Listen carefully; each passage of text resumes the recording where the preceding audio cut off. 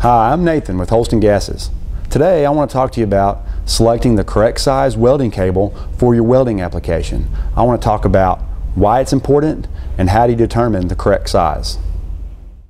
So the why is rather simple. Basically, if our welding cable isn't large enough, we won't be able to get the desired welding current or voltage to the welding arc. This can create some weld discontinuities such as excessive spatter or maybe even a lack of fusion defects.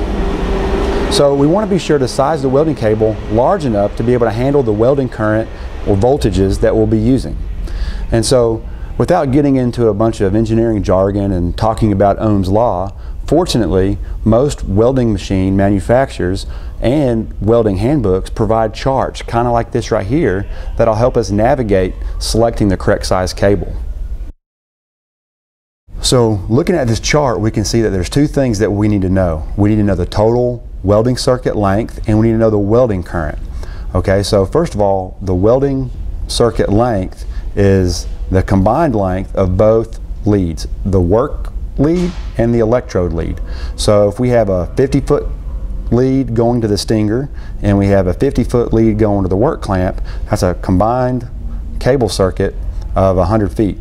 So looking at the chart, we have 100 feet and let's say we're welding at 300 amps. We can look and cross the two and see that we need a welding cable size of 1/0, and that'll be sufficient to provide the welding voltage and current that we need with minimal voltage drops. So now let's say that you've got to get 200 feet away from the welding power source. You have a 100-foot work connection and now you have a 100-foot electrode connection. So now we got to double our length. And so if we look at our chart again using the same amperage, 300 amps with 200 feet of cable, now we're required to use a 3/0 weld cable. Now that's a much larger weld cable and that's going to cost a lot more than a 1/0 cable.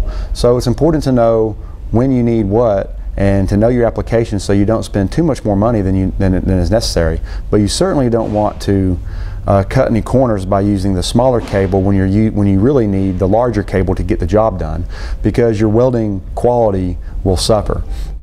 So one last scenario to talk about is, what if you're welding in a shop environment and you're not using extraordinarily long lengths of welding cable? Well, that's good. You don't need to buy as much welding cable, but you don't know which welding amperage you'll be using most of the time.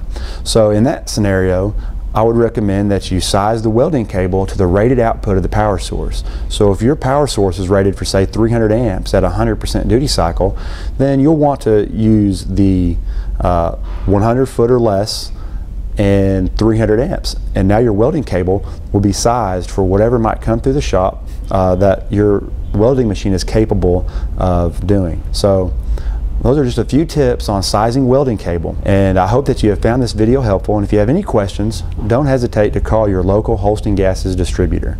Thank you very much for watching.